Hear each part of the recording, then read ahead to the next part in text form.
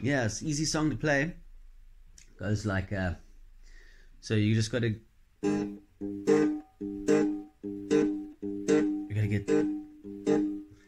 cut that note short, let that one ring so a little bit longer. So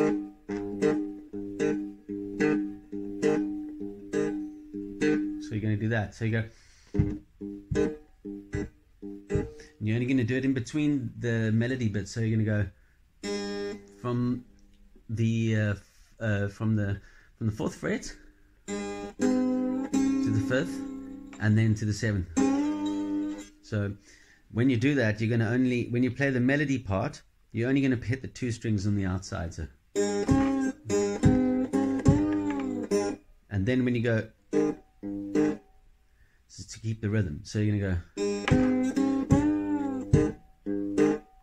and you do the rhythm again with just the two strings. And then when you do that, you put these two fingers together so that they both become accurate. If you hit this string with this finger, the second string, and these two fingers together, then this finger will always hit that bottom string. So you make it just two pencil claws. So you go from that to, so you're gonna go.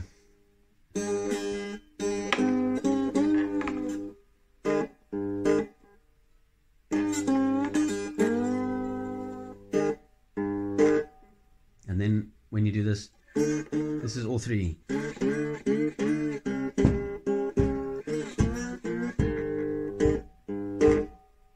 So you're going to put those dup, dup in between each thing. Then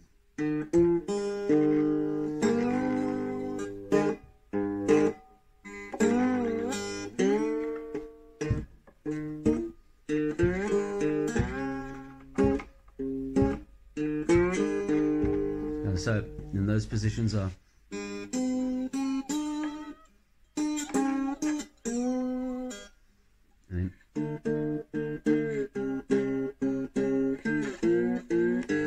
so that is from the second fret to the third. And when you do this, you're going to slide up on this second string.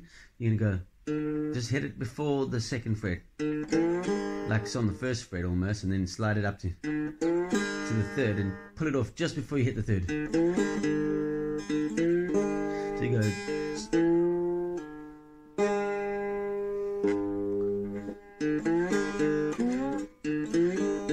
and then two fingers.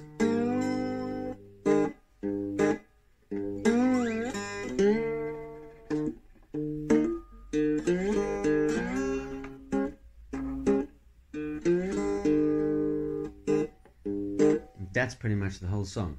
So it's actually a very easy song. And then yeah, so I run through.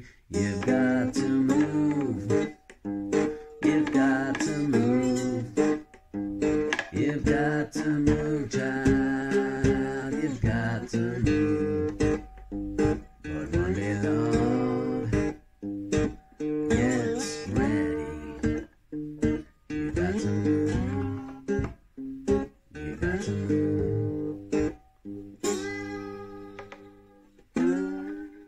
Yeah, so you'll find that this is a very good song to learn this kind of this rhythm. You can play the same song on a 6-string, and you pretty much do the same thing, except you up your hand a little bit wider, and you can hit a few other strings, play the same song in the same way. Yeah, so I chose that song because it'll be an easy one for you to start practicing that offbeat rhythm. But you have to practice the left hand muting technique, and that left hand muting technique works best if you've got free fingers on the side, any free finger too. So you can do it. You can do it if you can do it like this, if you want it. If you're playing with your slide on that finger, you can play it like this.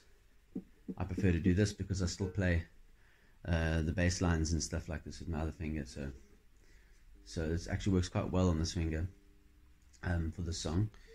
But yeah, you could probably play it on any. You can play it on any finger. So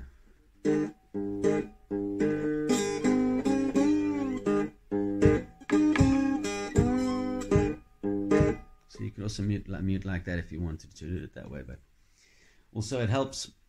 So this is a 6-string slide, and it's heavier than normal. And I shouldn't be playing the song with this slide because these are light gauge strings on a cigar box guitar, and they don't require much pressing, and it makes it a lot easier to knock. But the problem is with cigar box guitars, you want to try to use a smaller slide. This is for a 6-string, which I make, but I've got a big box here, as you can see, full of slides. So let's just grab me a little slide. There's my slides, you see, no shortage there. These ones are lighter and good for a 6-string. I mean, so good for a 6-string and also for a cigar box guitar. But yeah, cigar box guitars prefer a slightly smaller slide because the gauges on the strings are less. So yeah, there's that. So you'll get much less knocking off a smaller slide on a cigar box guitar.